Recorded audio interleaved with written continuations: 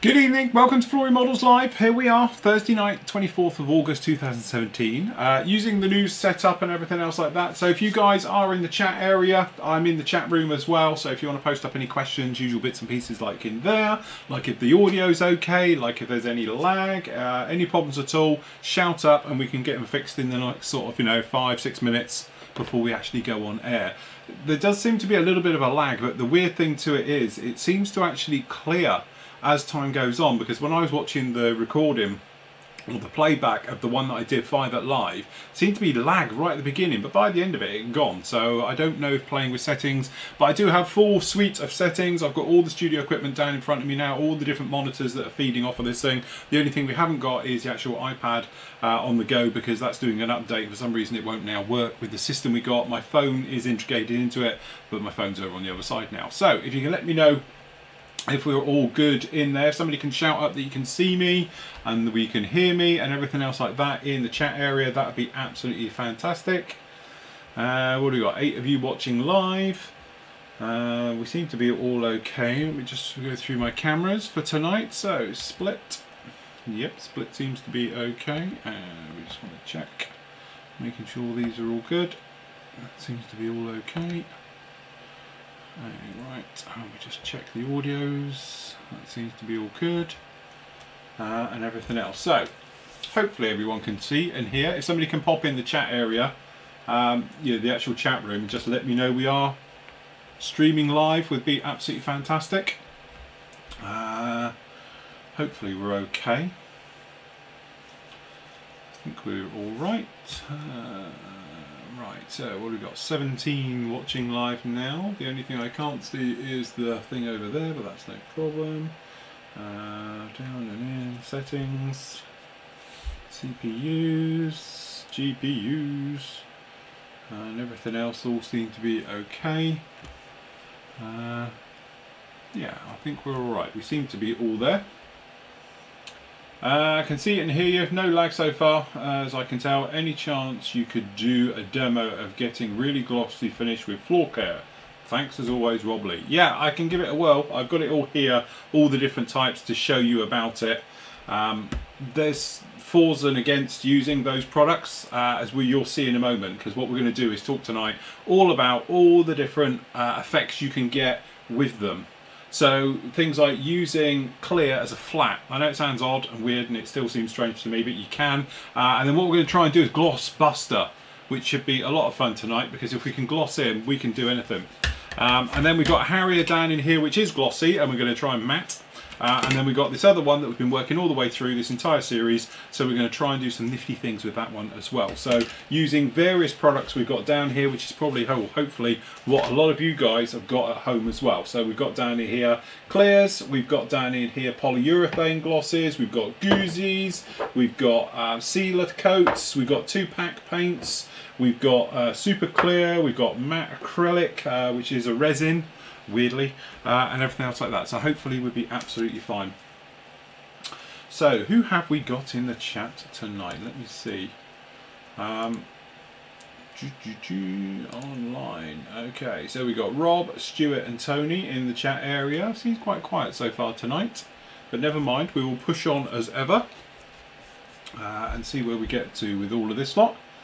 Should be a little bit of fun. Usual thing, what we'll do, we'll run this for about, an hour, and then any questions you want at the end of it, we can go through on there, so no problem at all. So we just let everything settle down. The computer's settling down a little bit as well, which is nice. Evening all, Stuart. Lovely to have you here.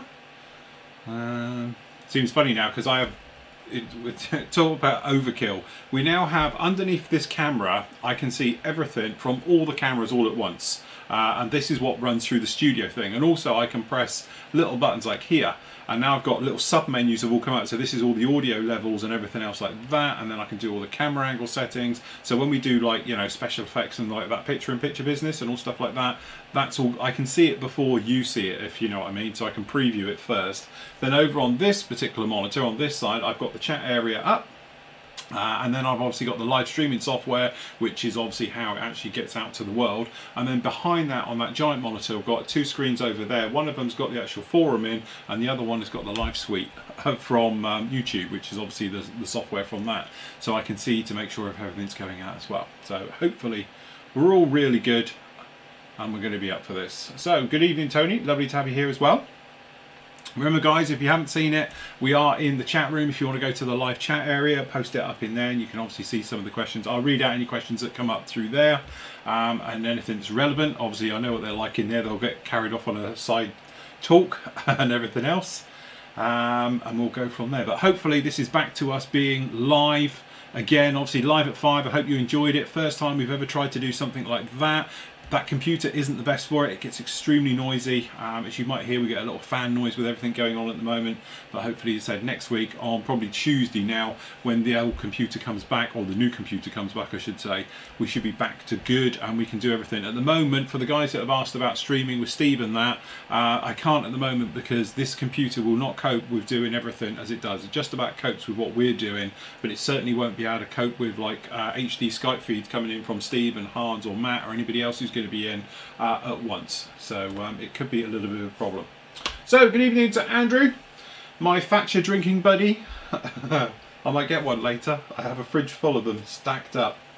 Michael's here as well, so is Daniel. Everyone's flooding in now. See, look, you're all late. Where have you been? We've been sat here since 5 o'clock. So what have we got? About 1 minute to run. Today's one is strawberry water.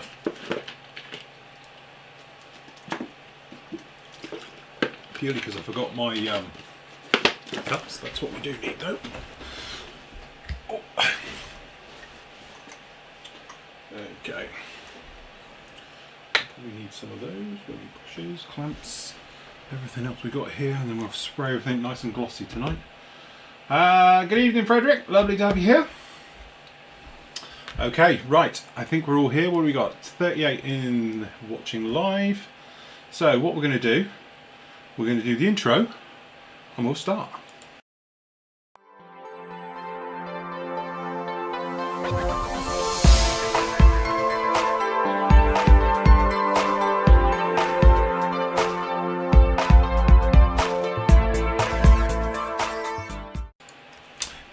Welcome to Thursday Night Live with me for Airbrushing 101, or the basic range, or as it is now, the last in the series. Hope you're enjoying all the live stuff. Apologies, it's been a bit of a delay. Trust me, I didn't realise it'd been a whole month. Actually, it's over a month, it's like 5 weeks since we did the last one.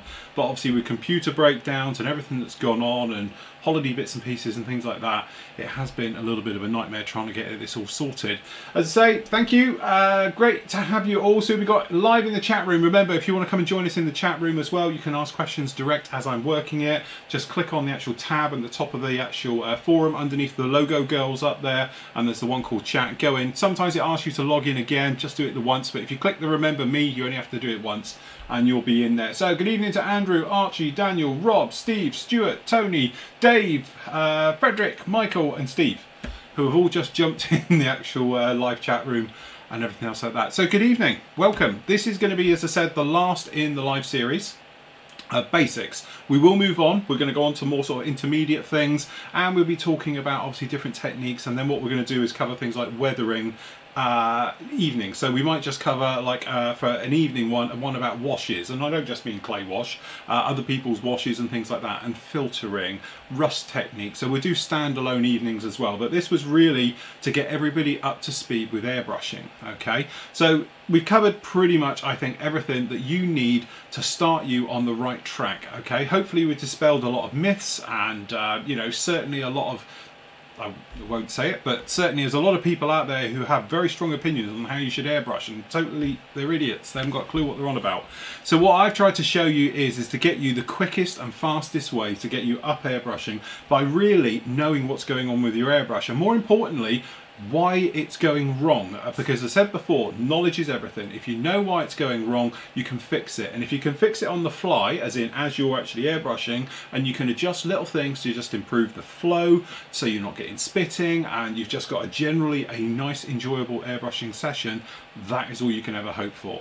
Trust me, airbrushing is one of those things where to start with it is just a little bit of a black art form and everything else like that. It's one of those things where you don't tend to pick it up straight away. It's like driving a manual car, okay? It takes a little bit of dexterity, a little bit of clutch, a little bit of brake, you know, a little bit of throttle. It is just dancing on all the pedals just to get it to where you want to be. Exactly the same with an airbrush. You're just slightly adjusting things. Perhaps, you know, you're distance away from your air, the amount of air pressure that's going down there, the actual consistency of the paint, how much paint and everything else. Once you get to know it and you can see what's going wrong, it's a lot easier just to adjust a little thing, correct problems, or start again and everything else like that, rather than just getting annoyed, shouting at your airbrush and just blaming all your equipment and everything else like that, because that guy Flory makes it look so bloody easy and everything else. Hopefully now you've sort of do what I do and say, listening to your airbrush, it sounds really stupid, and actually when I listen to myself back it sounds stupid, but it's true, it does work. If you can hear your airbrush, if you can hear it crackling, you know, and it's not happy, you know, there's a reason to it. It either means more air, it needs to actually, you know, atomize the paint better, or it might need thinning a little bit more. If it's looking really wet and it's just horrible and you're getting like tide marks in it, you've got your air pressure too much or you're too close. It's just knowing all those little tiny things, put them all together, and you end up with hopefully a pretty good airbrushing sort of technique and everything else.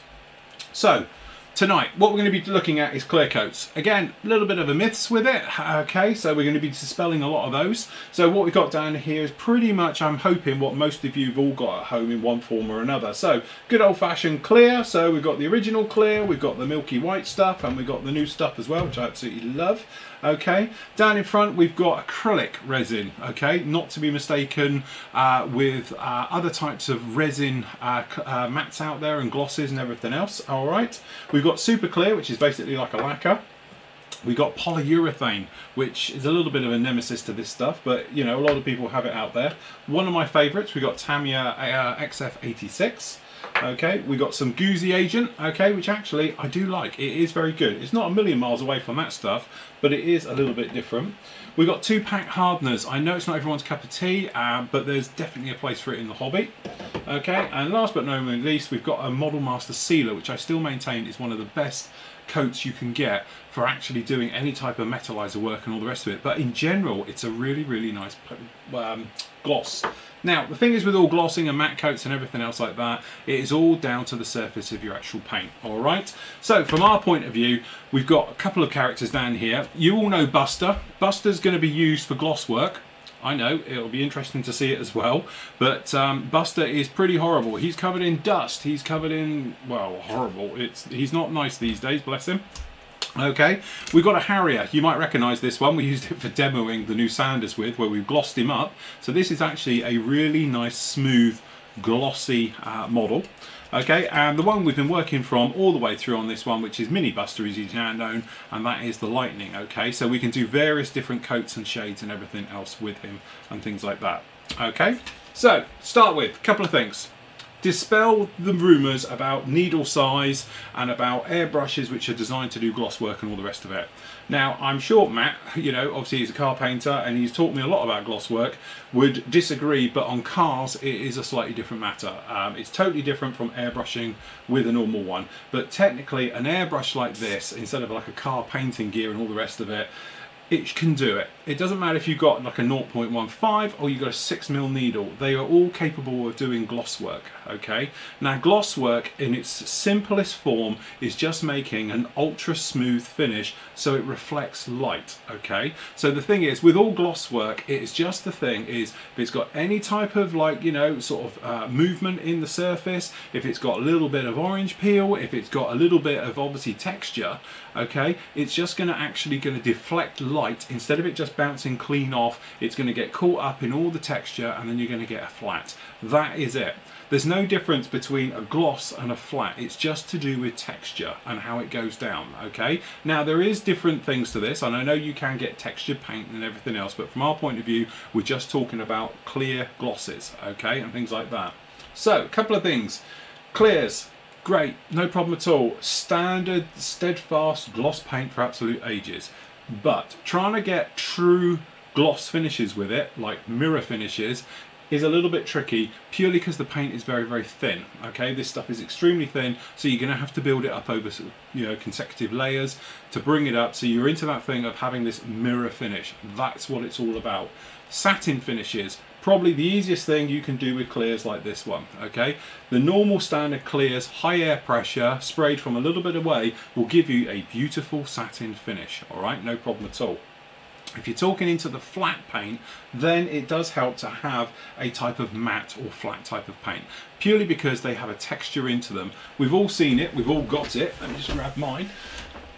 Okay, this here is flat base. Okay, so flat base, as we all know, is, if I can get in, as you can see, I don't use it very often, is this stuff. It's chalky, horrible. The whole point of this is it gives texture into your paints, or certainly into your you know, your clear coats and things like that, which then transfers on. So this stuff becomes the actual surface texture of the paint, which makes it more of a flat finish. This particular stuff here, in the old days, used to mix it with clear glosses to make a matte or a satin finish and various things like that. To be honest, these days with modern paints and, you know, ranges coming out like they are these days, it's not really worth it. It's one of those things, figure painters probably use it a lot, but for model making, honestly, good flat paints, satins and stuff, you can just go out and get them rather than adding this stuff to it. Because the thing is, if you add too much, you get a chalky look to your models, okay, and they just look like it's snowing. Okay, you don't put enough in there, nothing really happens. It's a very fine line, so I don't actually recommend using that stuff for making up flats and stuff, various things to it.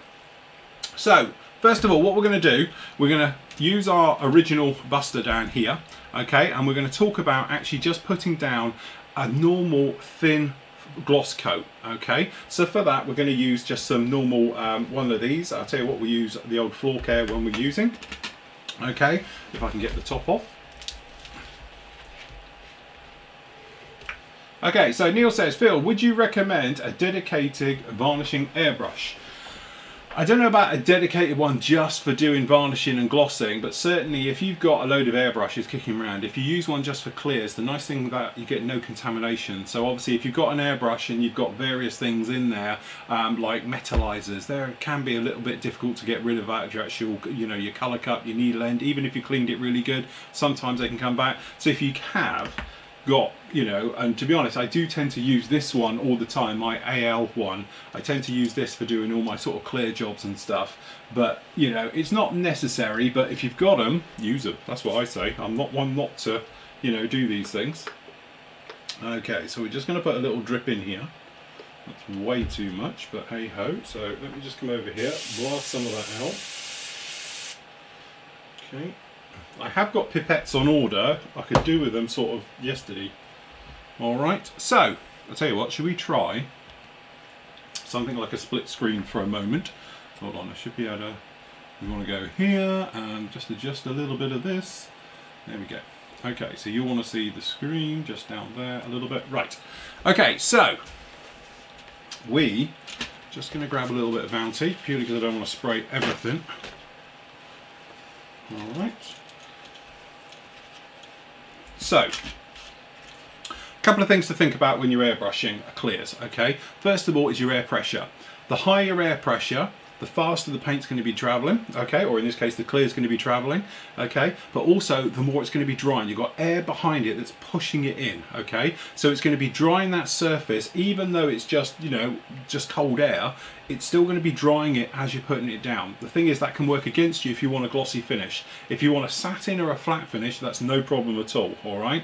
But if you're doing it for, you want a nice glossy finish, what you need to do is knock that air pressure back, okay? So you can move closer to the model and you haven't got this huge blast of air that's trying to push it and dry it. Again, don't forget, it's quite thin. This is neat straight out of the bottle. It's going to be quite wet looking, all right?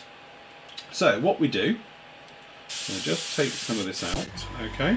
So we're just going to down our air pressure just a little bit. All right, so when you're coming in, okay, we're about this sort of distance away, okay, and I'm just going to do this wing. So we're just going to put in one thin coat right the way over. Okay, now if I just go there, you can probably see it's not very nice. You see how it's all sort of speckly and it's not sort of level down on there, and it's a little bit all over the place. Okay, what's happening is the surface is physically repelling it. Okay, it's polished surface, it doesn't know what to do, it's being flooded and it's just beading up on itself. Okay, so that actually isn't very good, and you definitely don't want that type of effect, because that will now just transfer. More and more coats you give to it, it's going to come up, it's going to get worse and worse and worse as the time goes on. Okay, we'll deal with that in a moment. So what you need to do is just come along. Okay, first of all we're going to lower that air pressure just a little bit. Okay, and then to start with, what we're going to do, we're just going to pop down here, we're going to put on a nice little dusty coat just over the entire wing. Okay, and we're just going to cut to wear, and we're just going to dry it down, and this will be enough then to break the surface tension. Just up the air pressure a little bit. Okay, and we'll just dry it down. You can see it's got a little bit of a speckle to it, but nothing like the other side had. Okay, we're just going to dry this down. And now it's got a little bit of a surface on there. You might see it's looking quite shiny, but obviously you can see the other side, how horrible that is. So what we're going to do, just dry down that side a bit. Great thing with clears like this is they don't take very long to dry.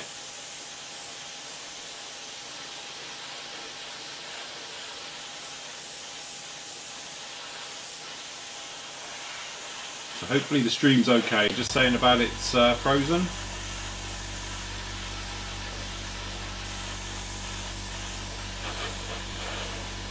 Okay, so you can see now on this side how it's down on there and it's in there just like that. Alright, so what we're going to do, just lower that air pressure again.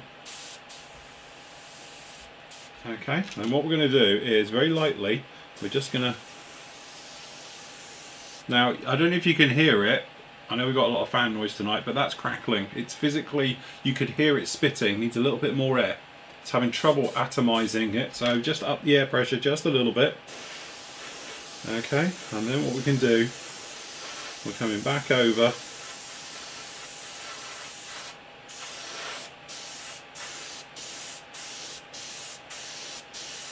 Okay, and we're just coming down, and you can see how wet that's looking, and that's what we need. We want it to be nice and sort of glossy on the top. Okay, so then what I'm going to do is just going to add another coat right over it. Okay, now you don't want to be tipping it and all the rest of it, but hopefully you can see that is very wet. Catch it in the light, there we go. Alright, and the thing is, when you're going for a gloss, you need it to go wet because it needs time to self-level. If you're airbrushing and it's drying, and i.e. when it's drying you've got that sort of speckly look to it, the trouble that you're going to have, if I put that just there, hopefully you can see a little bit.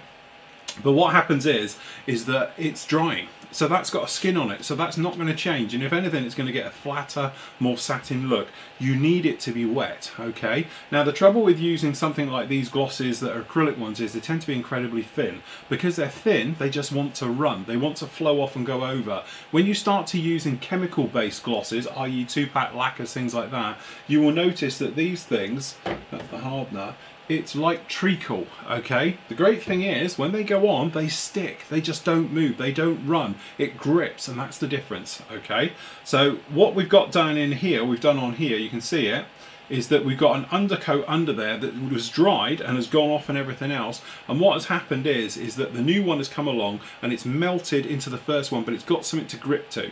Okay, so it's physically holding on to that level. But again, we don't want to be coming along now and sort of saying, right, okay, let's get in here with like air and blow it, because what's going to happen is you're going to push it all around. You're going to end up with runs. It's going to build up. It's going to fill up obviously things like panel lines and stuff like that, which technically, if it's drying naturally, it shouldn't. Okay, so what you can do is you can just either let it sit there like this and stand there, or you can come along with a hairdryer, nice low setting, okay, and then obviously quite a high heat, and just skin off the top, as I call it. All right, so hopefully, if I don't drag this off, I have my hairdryer here. I can get this one off here.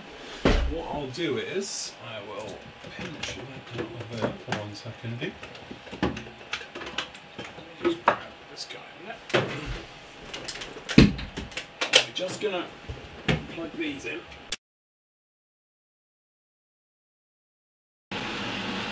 What I'll do.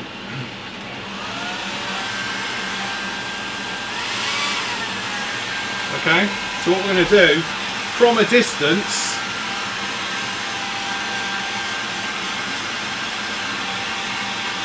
we're just going to gloss him off.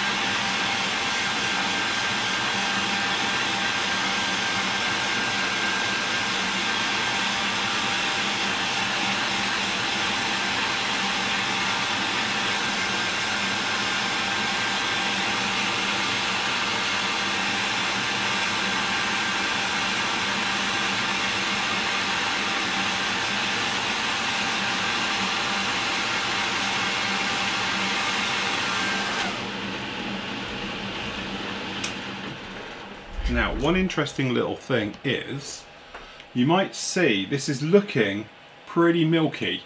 Now, this is a sort of byproduct of using an acrylic, because the actual acrylic goes milky as you're drying it. I don't know if you can see it, but around here it's actually looking quite milky, but it's still drying down. Okay, and it needs, obviously it's got some bits in there and some little flicks and stuff in there, but it will be continuing to dry back, but it's going to look quite glossy, and then obviously a little rub over this one will be no problem at all with it.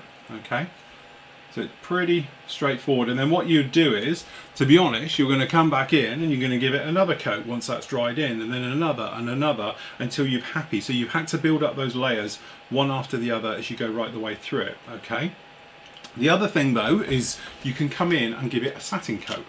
Okay, so if we do the other wing, so for this one, because we're going to go satin, we're going to go high air pressure, pretty much balls to the wall, as maximum air pressure as you can do.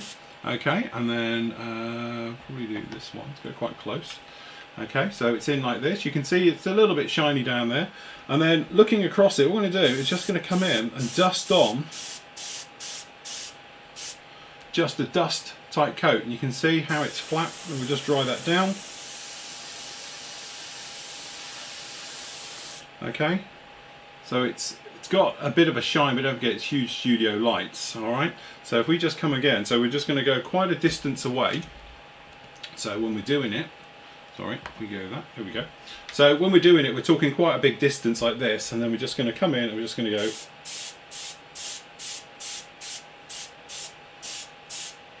Okay, and then dry. Dusty coat, dry. Dry it down. So all you're doing is, because you're coming further away, it's actually drying in the way. You know, when we were talking about airbrushing generally, and we were saying about you get texture and it's horrible and it's the last thing you want and all the rest of it, when you're doing this type of thing and you just want a normal sort of perhaps flat to satin finish, just go a good foot away from your model and just dust on top like that. Okay, and just dry it back. And what happens is you'll come along with what I would call a nice sort of satin type finish. Alright, so if we go just for a quick overhead, hopefully you might be able to get one of these to shine. But you can see this one on this side is the one we've done the sort of flat layer to it. Okay, it's a nice smooth finish, don't get me wrong, but it's quite flat, as opposed to this side, as you can see, is really glossy. So you've got sort of a satin finish and a glossy finish.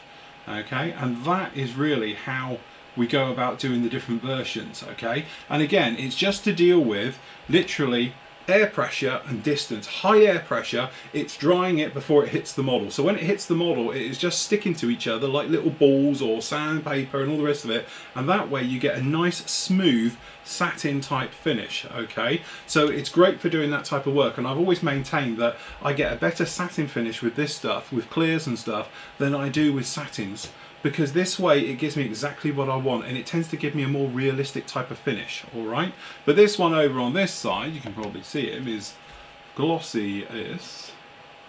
Okay, you can probably see how we've gone the difference in them.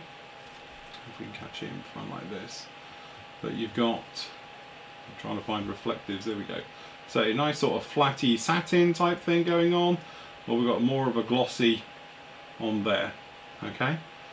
And that is it. So nice sort of, I quite like that type of finish really for anything sort of 48 scale, 32nd scale, for that type of flat look. Again, but there is that thing, you can just keep building it up. So you've got it down on there, but what I like to do is to be in a situation where you can see it.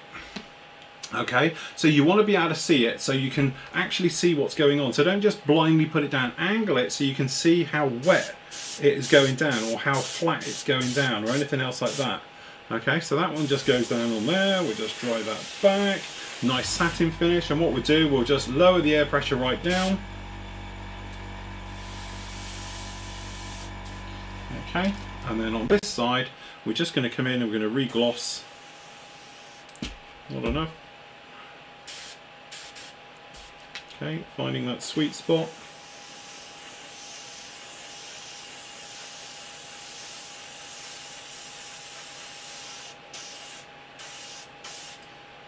Okay, so you've got it.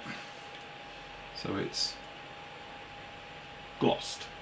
Okay, we'll let that naturally dry back, and then we've got satin. But it's the same product, that's the whole point to it. It's not like you're just using, you know, one product can do multiple things, okay? You can use, obviously, a gloss in various different ways. It doesn't just have to be used for glossing. You can use it for satin finish. And again, if you go high air pressure, long distance, you can do flat with it, okay? So again, don't think it's a gloss, that's all gloss does and all the rest of it. It will give you various different effects just like that. So what we'll do, we'll leave him off to one side.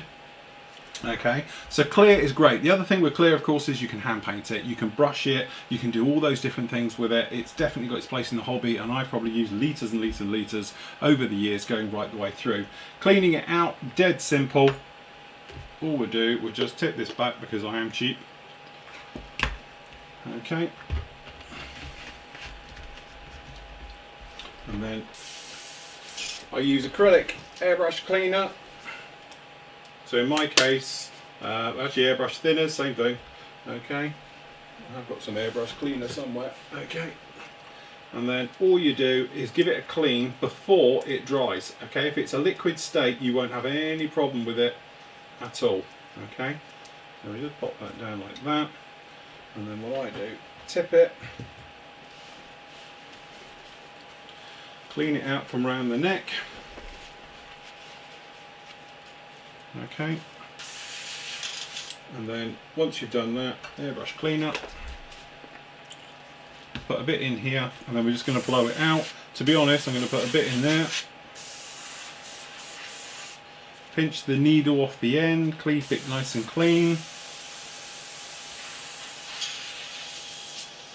and that is it. A lot of people say to me, oh, how do you clean it and all the rest of it? You must need special stuff and ammonia and window. No, just literally airbrush cleaner, or literally just X20A, anything I've got kicking around. It literally doesn't matter.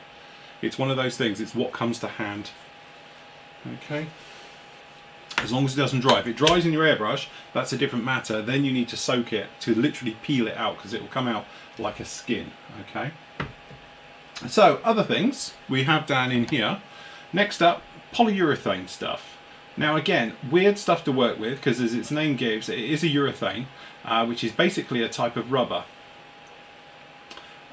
Just going back, so Stuart is basically just asking, is there any difference between the three types of clears we have?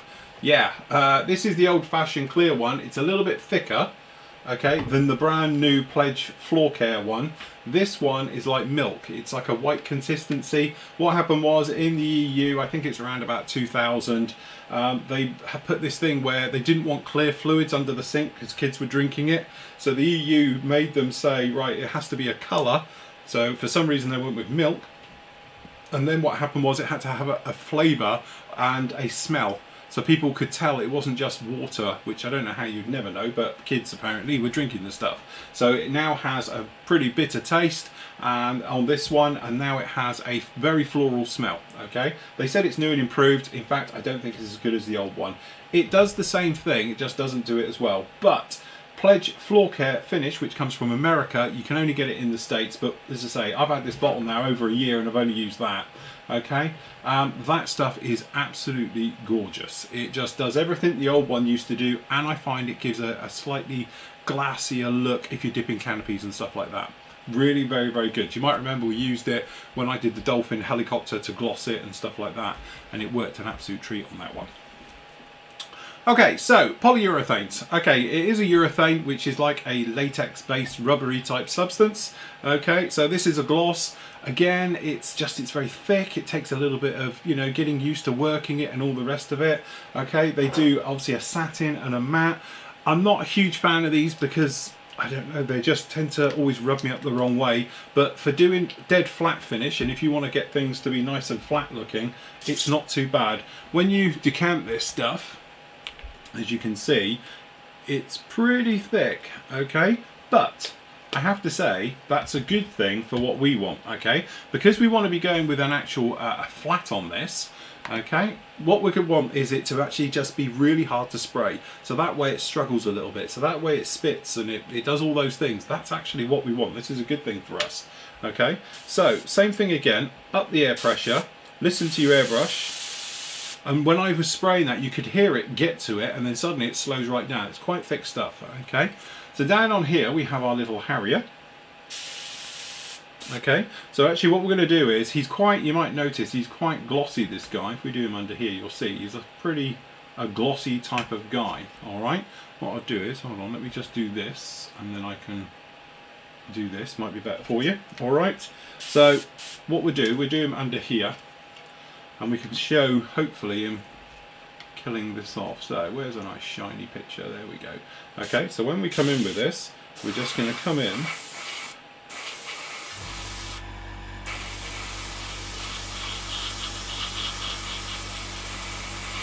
So you're seeing it go? So we just layer this up. So if we want to go with a dead flat finish on this guy, okay, this is the stuff you want, because this will make anything dead flat. This is the complete opposite. So this stuff's pretty good if you want a nice, dead, never to see a shiny bit ever again finish. And that's not me. I generally can't find a flat shiny bit on there anywhere. Okay? It is pretty strong stuff, but it gives you an extremely flat finish. Okay, so if you do want a really, really strong flat finish, this stuff is great. This stuff comes into its own. Things like dioramas. If you want to flatten off groundwork, walls, you know, texture in materials, things like that, polyurethane paint is absolutely great. Downside to it, it's pretty horrible if you need to sand it. This stuff is very much like we've spoken about with polyurethane primers and stuff like that. It rolls up. It's more like a rubber. Okay, but it does give a extremely nice, smooth, flat finish. Okay, it's my sort of go-to dead flat. All right, which is fine as long as you want dead flat, never to see a shine again. Okay, the only thing is that this stuff can take a little bit to dry. Actually, this is doing quite well as well. It's one of those things that takes a little bit longer to dry than your standard types of flats out there, your more acrylics and stuff like that. But really, as you can see, we've deaded him off completely under there. He's never to be seen again. Alright. Stuart says, hi Phil, clear coats obviously good for applying decals, but does it make any difference if the clear coat is matte or satin? The whole point with decaling, don't forget, is to give you the best possible adhesion and zero air underneath so that you don't get any silver in, okay? So if you're going to be decaling, you really want gloss. So that way it's a super smooth finish for your decals to sit onto and to bed into. If you've got any type of texture like a flat coat has, what happens is you get air pockets that get stuck in all those little micro things. Easiest way to do it is look at like a coarse sanding stick as a you know, a totally over the top part. But when you look at the texture on here, you see how flat that is. Okay, it's purely because light can't reflect off of it.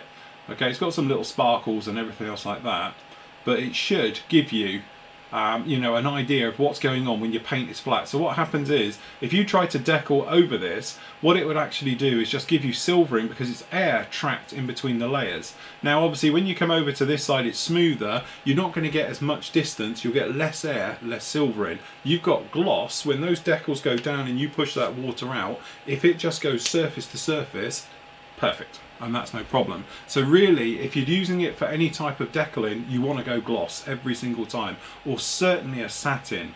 Okay, there's lots of different things in here, and we might even cover it on a standalone live show type thing as well, because you can get away with sort of, you know, if you've got a smooth flat finish, like, to be honest, we've got over here on the F16, we got these fuel tanks. Now these have all been primed, but these are uber smooth, beautifully done, even if I do sing my own praises.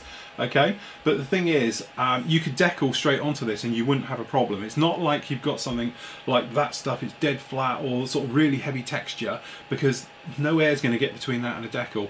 But also it depends on the decal as well. If you've got a decal, to be honest, Tamiya decals usually quite thick.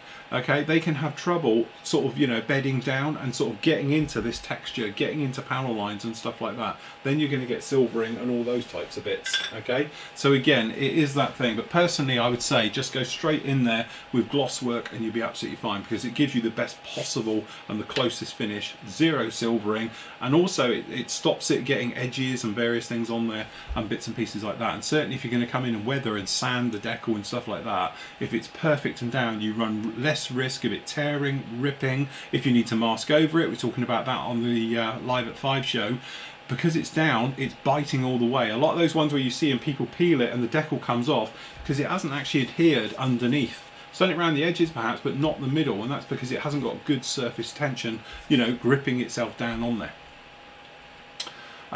Neil says, hi Phil, I was called away for a few minutes. I'm not sure if you answered this. But know when to use flat and satin and gloss for the final finished coat. Photos seem unreliable as the light sources can vary, and there is a rule of thumb, e.g. well-to aircraft, flat, modern, oh yeah. Again, it's one of those things with this. If you're into a situation where you know, you've got good reference photos of a particular subject and they seem to be quite glossy, then go glossy. You know, if it's flat, personally, and I know this seems a bit funny as we're sat here doing this, I've moved away from doing this. I don't tend to do gloss works, and I don't tend to do, you know, flat finishes and stuff. I tend to polish everything now, and I know it's a shameless plug, and I'll give it another go. But this is what I've been using for months and months and months now. I've been using when I was designing these and going through the motions of it. But it is that thing where if you got a nice finish, okay, and it's pretty just, you know, a muted finish right the way over the model. So let's say if you're using grey, or even if you're doing like World War II camo, by lightly sanding it all over, you get a nice flat, but because you're sanding it, you're not going to get it completely universal. It's not like when you airbrush on like we did on this guy and gave it a flat coat, because that just is universal from the front to the end, is all flat and there's no shininess on there, okay? But when you're sanding and doing that, some of it is going to be more sanded than others, and that's where you get tonal differences and variations and stuff. And I must admit, I love the way that the ME262s came out. On the top more than the bottom. The bottom looks great, but I love the top because when you look across it, some areas are quite shiny, other areas are quite sort of flat, some areas are a little bit in between, but it is that thing, as light catches it, especially if it's rotating on a stand, you can see all those different sort of effects and various things, and it is quite a pleasantly rewarding way of looking at your model, because no matter how you view it, it looks different. It's not like it's just flat, grey, brick. Again, it's that thing of making your model move, bringing it to life, making it look like it's doing something when it's sitting still, you know? And that's the thing with it. The trouble is, if you're going to come in with flat coats, and I've done it in the past, and do the entire model with it, it just doesn't look real to me, you know? It just has that thing. You want it to give it more movement, and you want it to be quite shiny in some areas and, you know, less in others and various things, so forth and so on. And that's why I like doing the polishing trick these days. Just to show you, we were talking about the milkiness whilst this dye is drying. You see on this wing we've got a tide mark. Hopefully you can see it on there. It's actually got a tide mark. As this is drying, it's got a white tide mark. Don't worry about those at all. You might notice it up the front here on the leading edge of that wing. Hopefully you can see that. That will go, it will dry back. Okay, it'll dry back. It's just one of those things, a lot of people see that and you panic, and really there's no need to panic. Have you ever used Winsor & Newton Glacier acrylic varnish? I've used the matte for armour builds. I haven't, I must admit. I did use a Winsor & Newton, but I don't think it was that. It was something else. Many moons ago I had a bottle of it, glass bottle of it in there and things. But again, I think, you know, I know we're talking about clear coats here, but even with armour, you know, armour is flatter than aircraft, don't get me wrong, but you don't want dead flat, because the reality is they're not. You know, they have worn areas and rubbed areas and things like that, so don't over flat your model. It's nice to have a little bit of movement in there. Stuart says, so flat clear coats always have a texture that is not good for decaling. Can you not apply a smooth flat clear coat? Yeah, of course you can, and absolutely. This is quite smooth down here, but all we're saying is that if you're going to go with a flat coat down on there, you're always getting that little pockets. That's what a flat coat actually does. You know, it's the difference between high gloss and a flat finish is just the surface texture. So all we're saying is to limit obviously glass and everything else, but like we're saying, F16 is a classic example. This, I would call it a beautiful satin finish because it feels like gloss and everything else, but technically it's a flat, it's not reflecting anything and anything else like that. But certainly I probably could get away with decaling over this if it was a nice decal. If it was a thick heavy duty decal, I'd probably gloss it first, then put the decal down, just to give, as I said, better adhesion to stick the decal down when it goes over the actual model. Okie dokie. Right, so that's your polyurethanes for dead flat finishes. So I'll tell you what we'll do just to this guy. We'll just continue spraying this right the way over him just to use up what we've got. Okay, so hopefully if I get him so he's shiny, if I angle him so you can see he's shining, and we can kill off the shininess.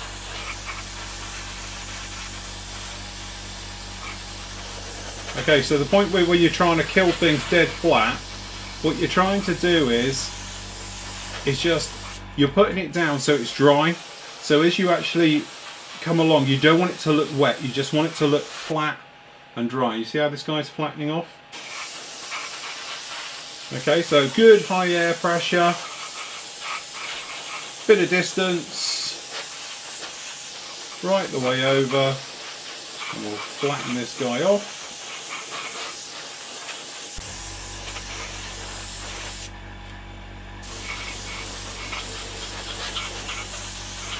Okay, right the way over everything. What we do, we just grind back. So, basic rule of thumb, if you're looking to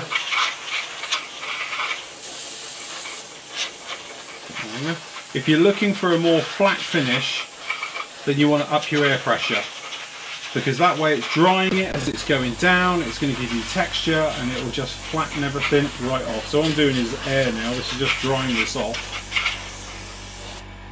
Okay, and there we go, that's our flat Harrier now. Okay, so you can see there's no real shine to this at all. Okay, so that's what I would call pretty much flat on that guy, right the way over it. Got a little bit of shine on the front still. Let me just do this bit.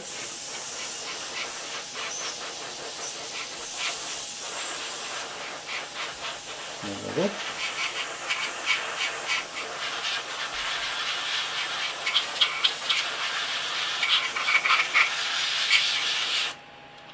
Okay. So there we go, flat. Pretty straightforward, no problem at all. My favourite flat, to be honest, still is this. If you just want a simple, straightforward, just does the trick, never gives you a problem or anything else like that, this is the one you want to go with, okay? XF86 Tamiya, it's one of those things, it's really straightforward. All you do is just going to mix it 50-50, okay? That's going to give you more of a satin finish right the way over. Perfect for doing 1/72, 1/48 scale aircraft, things like that. If you're moving up to 32nd or 24th, you might want to back off the thinners a little bit, make it a little bit thicker, gives you a little bit more texture, and because of the scale, that should come in just about right. I think that's actually how we did it on the Typhoon when we were doing that one. But certainly, it's my sort of go-to for a flat. purely because it's really easy to use. The polyurethane is great for flat. I certainly wouldn't trust it for gloss and satin and all those things, but it's great for doing flat work.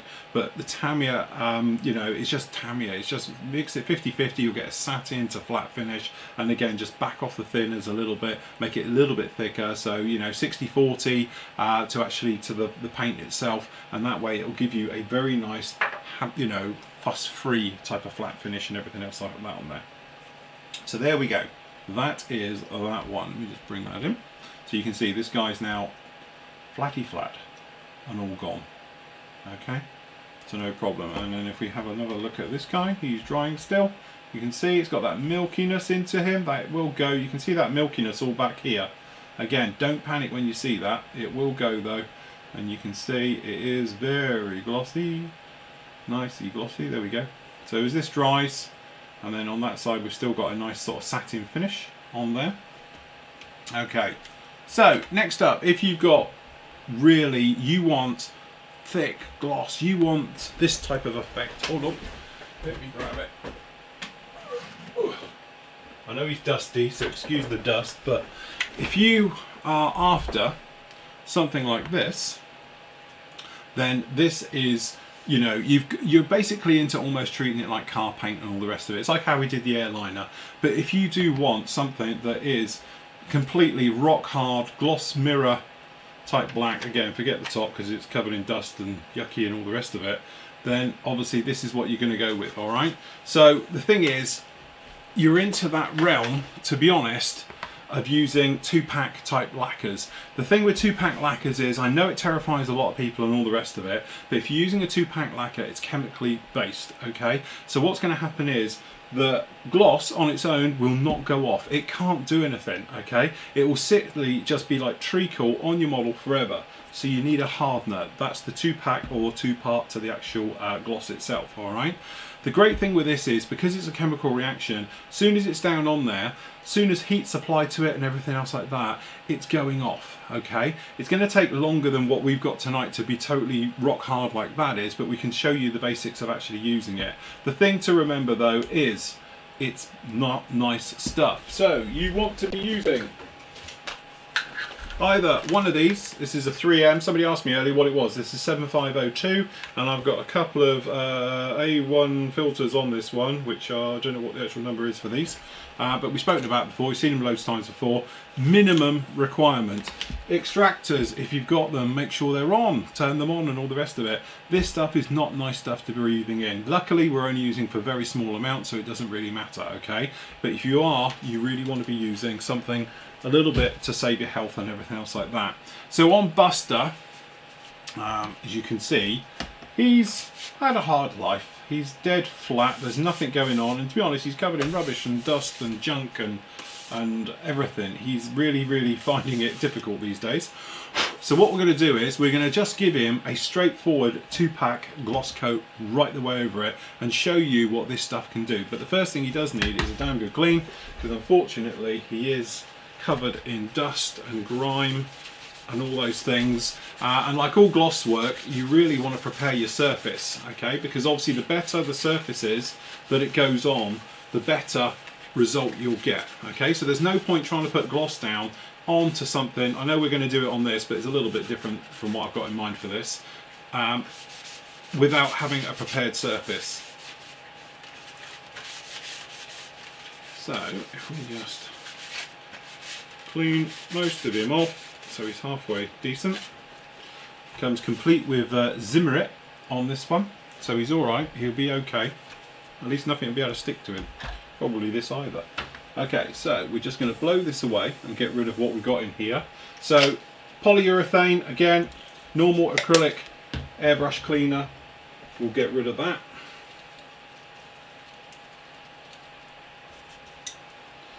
Okay, so we just dump that into here. Which thinner for the XF86, X20A or self-leveling thinner? Preferably, I would say, if you're going to go for, you know, a normal sort of flat finish, X20A. You don't need the self-leveling thinner in there. If you want to doing that, every time the compressor cuts in, we lose a camera. sorry, apologies for that. I will reroute the power supply because I think that's what it is. It's on the same loop. So we'll come up with a different power supply for that. But yeah, if you know, obviously if you're going to go glosses and stuff, then using something like an X20A is okay. But if you want to use something like a self-leveling thinner, you're always going to get a nicer, smoother finish, purely because it just slows down the drying time and gives it a little bit more time to react and dry and everything else. So you just stick these over here. So, any chance of getting a preview of the MRP gloss varnish? Supposed to be the metallic sparkly flat. Not on this one. I am doing it though, because you're on about what, the Have Glass one, which is this stuff. I'm actually going to be using it on Monday when I spray the F16. So that is the stuff. I have 2 bottles of it. Thank you, Merrick, for that, for getting them in for me. Okay, so this stuff is basically a 2-to-1, isn't it? If I remember rightly, ratio on this one. To be honest, I go in 1-to-1, a little bit more, because it makes it dry quicker and it thins it a little bit more. Okay, so what we'll do is we'll just stick in the gloss first, and as you can see, this stuff is really, really thick. Okay, you might notice this stuff in here. It has the consistency of treacle. Now, if you used to put that through your airbrush now, as we said, the only thing is, it won't dry at all. Okay? Yeah, don't panic about that, everyone. What I'll do is I'm going to take the computer off of the loop, the electrical loop. It's obviously something to do with that.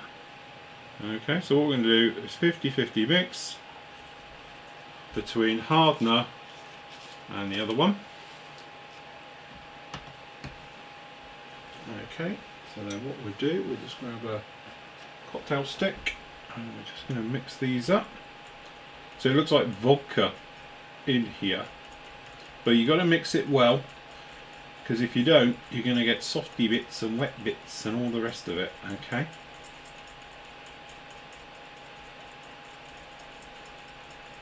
So we're just going to give that a damn good mix up. Okay, and when you really mix it well, it will go clear again. But just make sure you've got it right off the corners and off the edges and everything else, because if you don't mix it well, it can give you all types of problems. Okay, that's one thing I learnt. Okay, so we'll decant it into here. A couple of bits in it from your stick, but never mind. Okay, so if we do that and then that, no, that one I think might be better. Okay, so what we do, we'll start at the back here. Okay, coming through. So what we're going to do is turn the air pressure down until it's workable.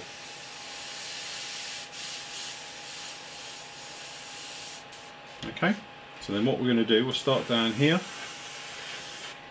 So when you put it down, this stuff, you want to do it so it's wet. So we go over it, okay, and then what I'm going to do, I'm going to put a coat down and then hit the extractor. Okay, so we're going to start up here. It's a nice wet look.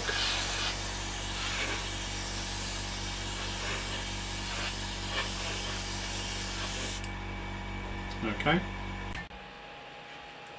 And I'm just trying to see it as well as you can see it. So again, it has a nice, really wet look to it.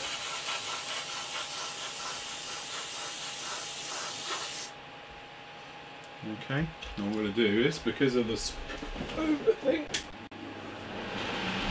you just hit an extractor. You might need both on actually.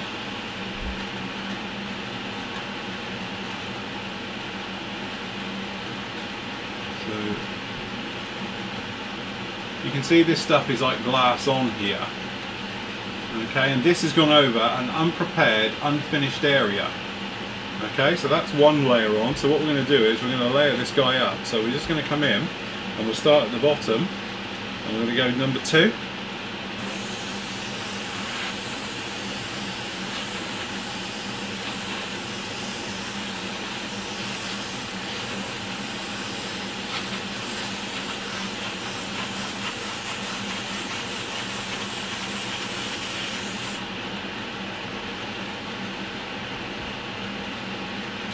Okay. You can see how this stuff goes on, and this is flat, dead flat covering in one hit. Okay. Now the great thing with this is that it doesn't actually fall off. Okay. You don't want to be obviously coming in and having it at funny angles and everything else. If you can keep it flat, you'll be fine. But if you heat this up with a hairdryer, it goes off even quicker. Okay. So we're really looking down here at the body, and we can see how we got that sort of mirror glass finish. Okay, then even up here on the tail, it's actually looking pretty good. And I think with a third little flyover, it would have it very, very nice. Okay, so airliners, bikes, cars, all that type of thing. And again, it'll take a little bit for this to go off, but it should give you a really heavy duty glossy finish. But that is, if you're doing it, where are we? There we go. The thing is, if you're going to be using that stuff like that,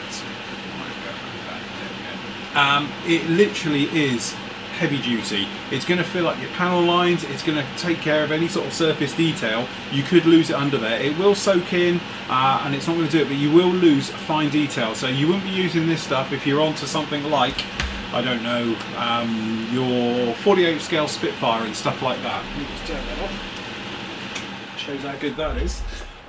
It clears the room well. Okay, so from that point of view, this is the type of thing for bikes, airliners, you know, anything you want a solid gloss mirror finish. The great thing with it is it's idiot proof. I can spray it. I must admit, I've got the hang of this stuff since day one of using it.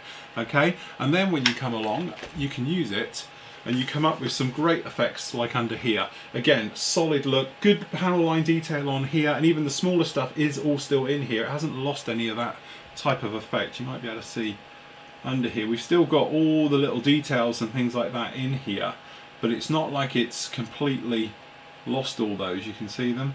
But certainly I don't think I'll be trying it on anything very, very fine detail and things like that, because honestly I think you'll just lose them and it isn't going to work too well at all. Okay.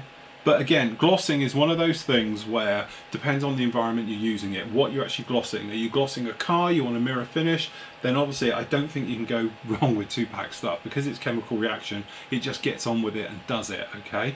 If you're doing it as we were doing it down on here, and you wanted it glossy on the wing of a plane, as you can see, we are pretty glossy down there. I think once you've had a little polish afterwards you'll be fine, or we got a nice sort of satin finish down on there, okay? And then obviously for Matey Boy, who if you want dead flat and you just want flat, as you can see how he was earlier, he is now flatter than a flat thing on flat day. Okay, he is completely flat. Alright, so it's one of those things where some people I think really overcomplicate it. It doesn't have to be complicated at all. You can just go through the motions of doing it. It doesn't matter if you're using, you know, things like Super Clear, which I'll have a go with in a minute, okay, or if you're using, you know, things like the Goozy Agent.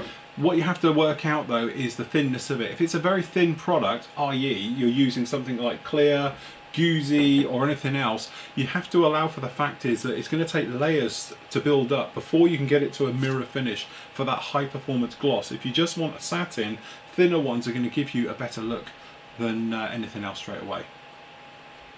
Right, Paul says, any thoughts, tips, hints and tips on using the MIG Lucky Varnish range? I didn't even know they did one, to be honest.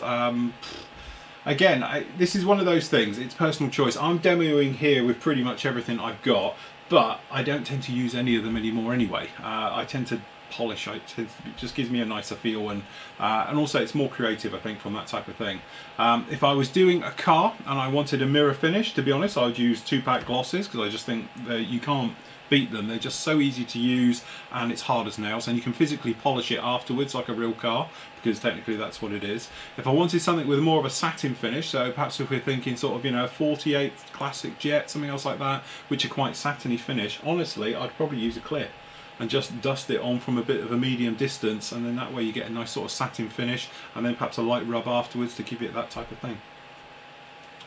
What do you clean your airbrush after using 2-pack? Lacquer thinners. So we'll do it in a minute. We'll just come along, and I use obviously self-leveling thinners because that's what I've got here. But lacquer thinners, go through it. I'll show you in a moment anyway.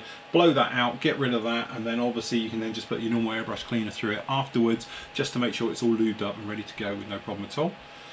Philip says, hi Phil, I have just packed your new polishing sand, just have a pack of your new polishing sanders, and I've used them on my Academy 148 Tomahawk, starting me at the surfaces from the matte frosted look you get when you apply too much flat coat. Will the new polishers sand help giving the Tomahawk a satin finish? Again, it's oh, he's a Phil with 2 L's. Right, so the thing is, if you've got that frosting look, it's physically in the surface. What you can do though is sand it with the green one and take it off. Okay, and then that way you can go over it again. You might not need to, it might be enough to cut through that clear coat with that type of frosting on there. But that's what we're saying. If you're going to come in with a matte coat, okay, and you put too much material down, this white stuff that you can see in all these bottles then comes back and forms a layer. It should be used very thin. Don't forget, it's a finish. It's not actually a physical painted layer. It's not like a gloss coat, which has to be all the way down and level. When you're using matte or satin, it's almost like an effect right the way over it, and it's slightly different to glossing. Glossing is flooding the area, so it's got time to self-level, balance it out, and you get a nice mirror finish, okay? The trouble is, though, is that if you're coming in with a flat and you put too much of it down, especially if you put it down quite wet, as it dries with that texture in. And when we looked earlier at the, wherever I did with it, the X22 or X221, this stuff, okay, what you've got is this on the surface of your model. That's really what it is. This is just, it's a basing agent. It's just a flat, a matte effect that's added to paint. Okay, so this stuff is white and chalky, and as it dries, it will then just dry literally like this, and it ends up giving you that sort of horrible sort of chalky dusty type look and all the rest of it. Put a bit on buster, it will dry back chalky with any luck, okay, and things like that. So yeah, from that point of view, that's all it is. It's just overdone it. So what you want to do is when you're coming in with further coats and things like that, just put it down, just a minimum effect you can get it. I did it once with a Lancaster and totally ruined it, because I wanted to give it a more of a flat look, and to be honest, I was trying to add a little bit of white base into it, and it just gave it, it looked like it had just come through a snowstorm by the time I'd finished with it. It wasn't a good day. Jonathan says, have you ever finished a gloss coat using polishing compound, e.g. Tamiya Fine? Yes, all the time. To be honest, I polished up the airline. I can't get it down because it's a bit precarious. I'll never get it off again. Let's see what else we got. The bike's in a thing. But yeah, I've got here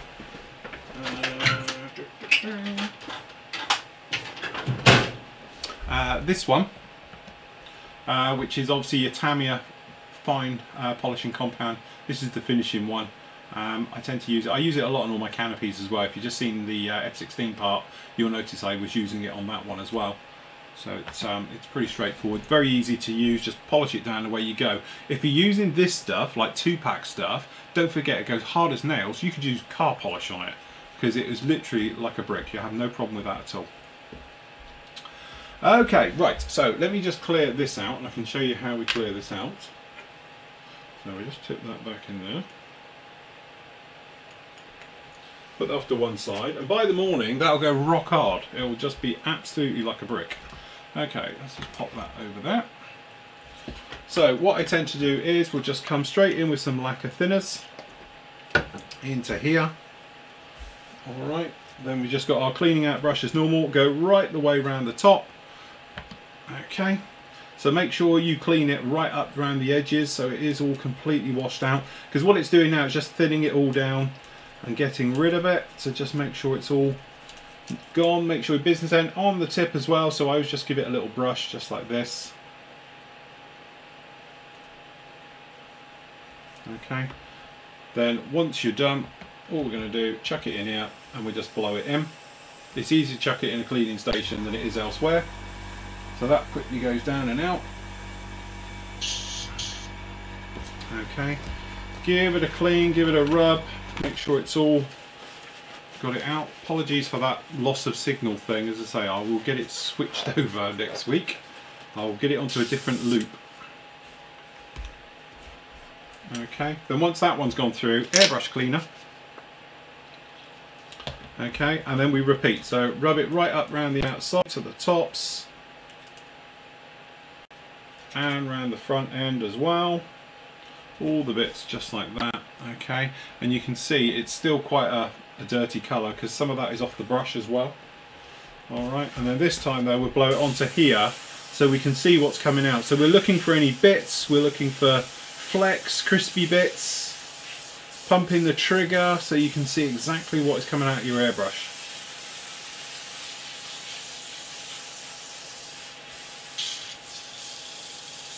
Okay, and we got nothing at all, which I'll be happy then just to stick that in my cupboard and away you go. What I tend to do is this bit round here, which has got all the juices now on there and all the rest of it, just wipe round the entire neck, the body, absolutely everywhere, then just clean it off because it is that thing. It's a, you know, expensive bit of kit. You don't want it to be looking rough, and there we go. It's all done just like that, no problems at all. Very easy, straightforward. Let's take that off. And that is about it. That is glossing at its easiest.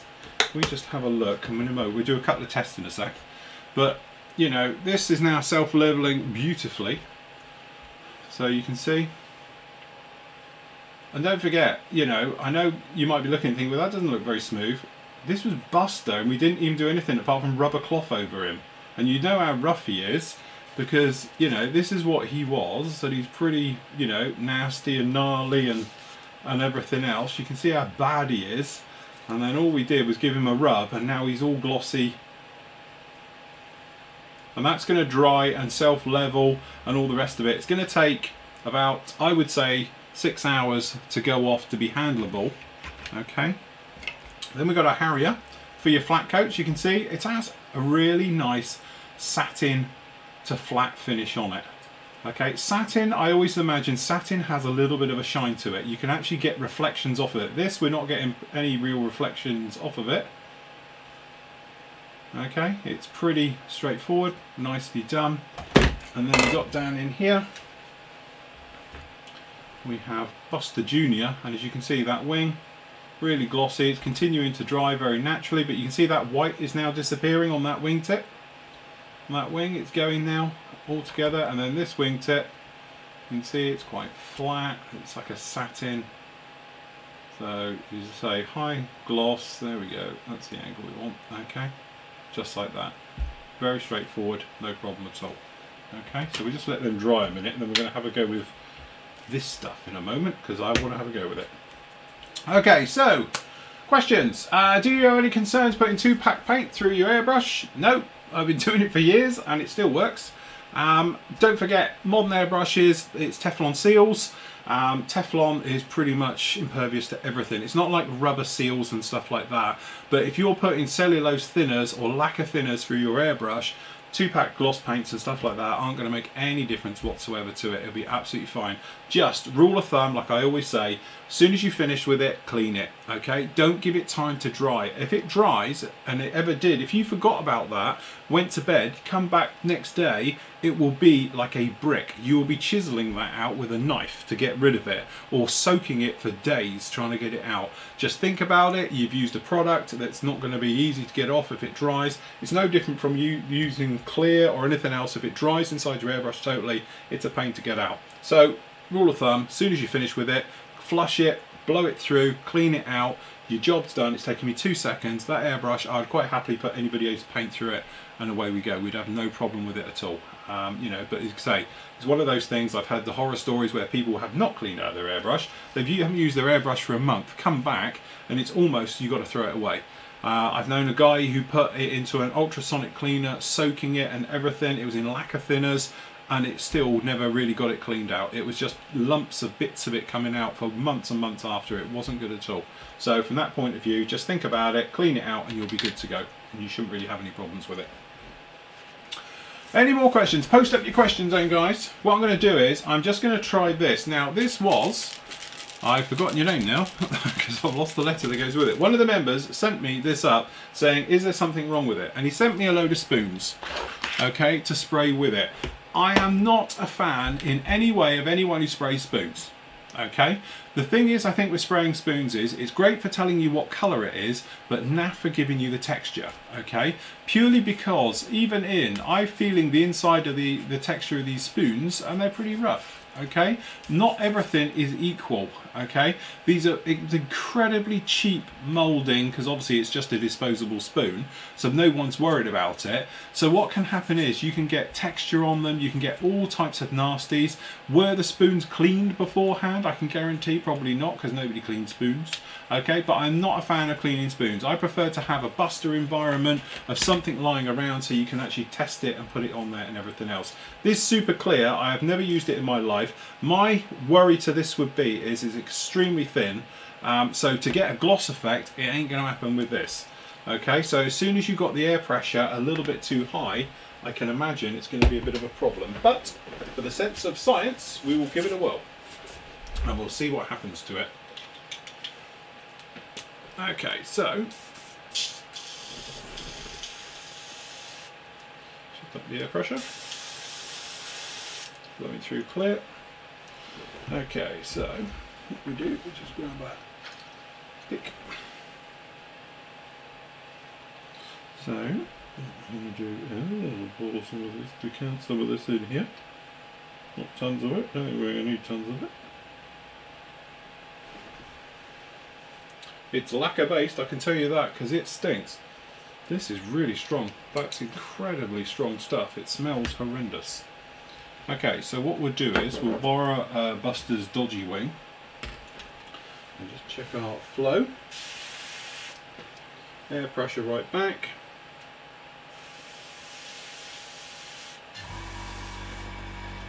Okay, so what we'll do is we'll come down in here on his wing and we'll try and gloss this wing. So first off, pass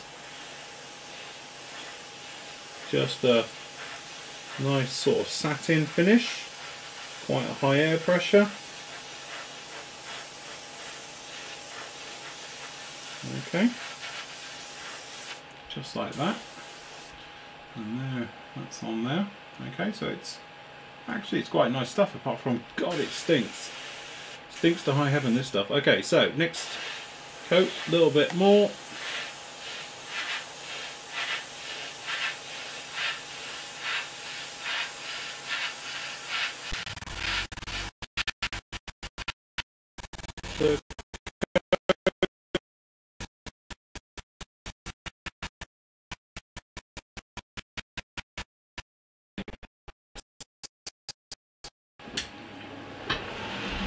Okay, quick blow through with that. Okay. So this is, I have to say, actually it sprays on very nice. And I think if you're putting that over a gloss coat, you probably wouldn't have a problem.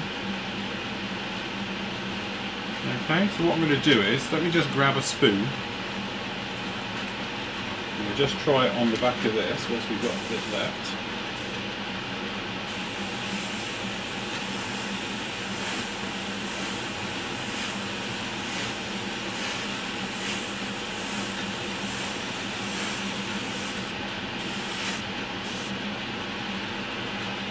Again, I think it may be more technique than spoon. All that quite nicely. So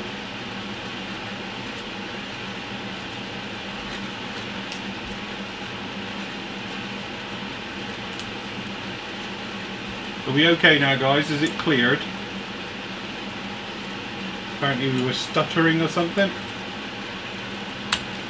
Let me turn off that. Again, apologies, it's just because we're not using our normal rig. But that's our spoons, just like that. So, I don't know, let me just give this one another coat. I'll just do it over here. 1 second-y, because it stinks this.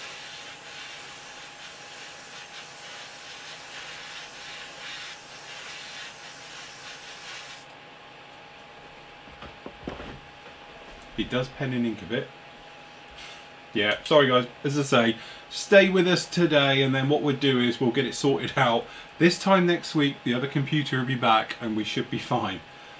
Again, I don't understand. I think what it is, there must be a bad earth on something, and that's what's knocking the camera out slightly. There we go, that's the ones, sorry. So, I don't know, I'm not going to say it's user error, but I'm not getting the same problem. I've got a feeling you're spraying too far away. Okay, I think what's happening is when you're laying down your paint, you're laying it down from too far away. Because that actually, it's drying that, so we'll just give it a minute to dry back. But like we were saying, let me go picture in picture a minute. There we go. If we do that and then, so we want to go that, and that. Hold on, that goes there. Hold on, we'll get this sorted in a minute. We want that with that. That's the one. Okay. Like we were saying with all of this one, if you're spraying from too far away, what happens is it's got too much time for it to dry before it gets to the surface. Okay, and I'll just put my hand in that gloss. Great one. Sorry, let me just try and re-gloss that section. I'll put my hand in it. I'll just try it a minute, see what happens.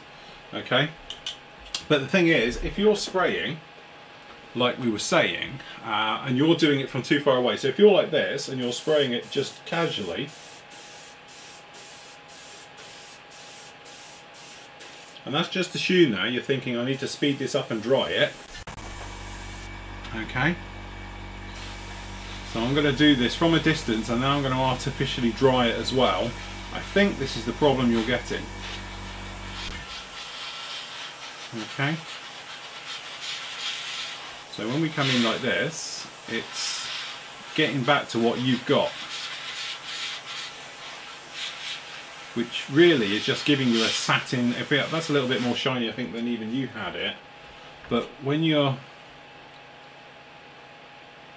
you know, this could take a little bit to dry because it's a thicker coat. But also, if we have a look at this guy, you can see at this wing, actually, it's pretty nice. Bearing in mind, don't forget that's had a load of coats of paint all over it now, and it hasn't been a prepared finish or anything else like that, but it actually is pretty much on a par with what we did next door. Okay, so it's not too dissimilar between the two. There we go, see? As you can see, actually it's pretty close to what we've got on both sides now. So yeah, so I think it could be just a little bit of a case there of sort of user error with it. You know, you do need to be on top of it. You need to actually get down a coat. It's quite thin stuff, so you need to sort of build it up and go through the motions, but it depends on what type of gloss you're actually after and various things like that. I'm not going to tempt fate and try and hit the hairdryer to speed it up and things like that, but hopefully, yeah, don't know. I can't see a problem with it. It's working for me, if I'm honest. They do a 2-pack version of this as well, MRP, so you might want to give that a little go. Right, any questions? Shout now, guys. Now is the time. Definitely is the time. Let me just make sure we haven't got any questions that have occurred in the forum. Questions for Phil. Better not do those today. Right, okie dokie. Hold on. Top topics. Thursday. Wednesday. Q&As. Loads of things. Airbrush. Trumpeters. Bedford. I will just give a quick shout out. If you haven't seen it, go and have a look at who did it. It's Max Johnson is doing the Bedford Accurate Armour 4x4. That is a absolute stunning. I hope it is the one build I was on about. Yes, it is. He's doing an absolute stunning build on that. He gets my full marks. We're going to be looking at that one tomorrow, the Live at 5 show, because actually that is actually a very nice build. Okay, let me just check questions around. show. I think that's all clear. Yeah, that's all clear. That's clear. Any more questions? Any more? That's it. I'll do the closing speech and then you all ask questions. Is normally what happens.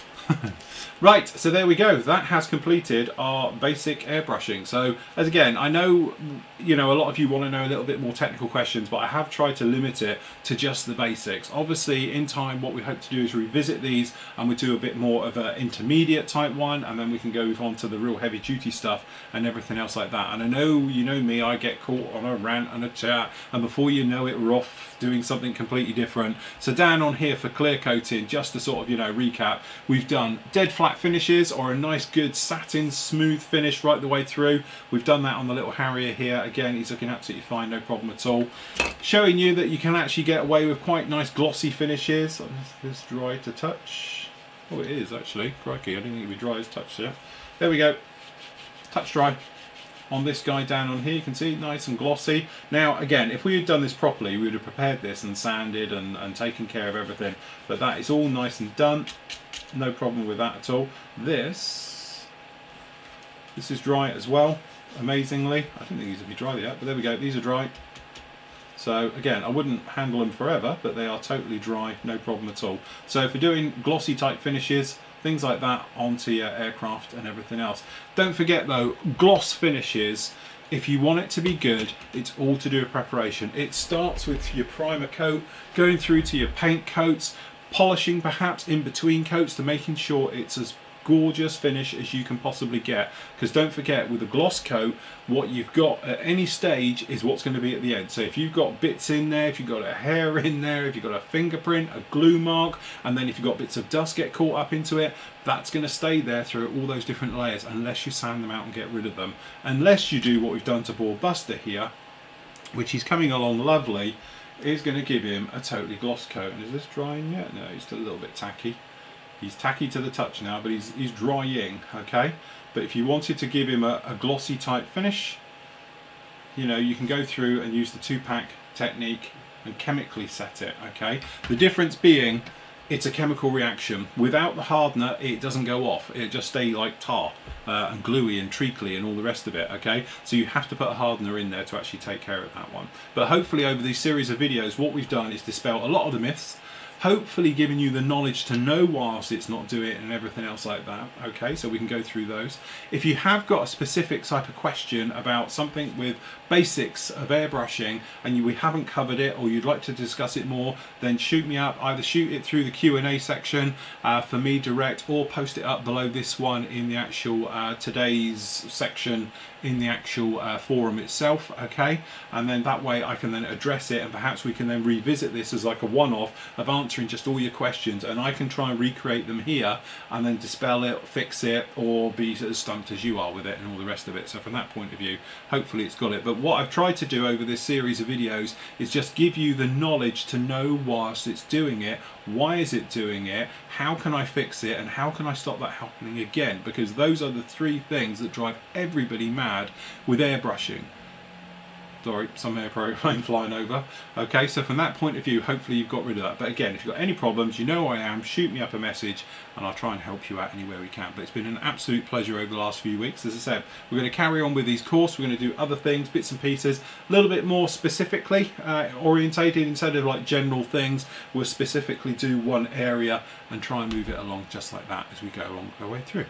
So, thank you very much for everything. Thank you everyone who's still with me. Andrew, Archie, Brian, Daniel, Matt, Phil, Rob, Stuart, Tony, David, Frederick, Michael, Neil, Paul and Steve. Thank you very much for joining me tonight. It's been an absolute pleasure.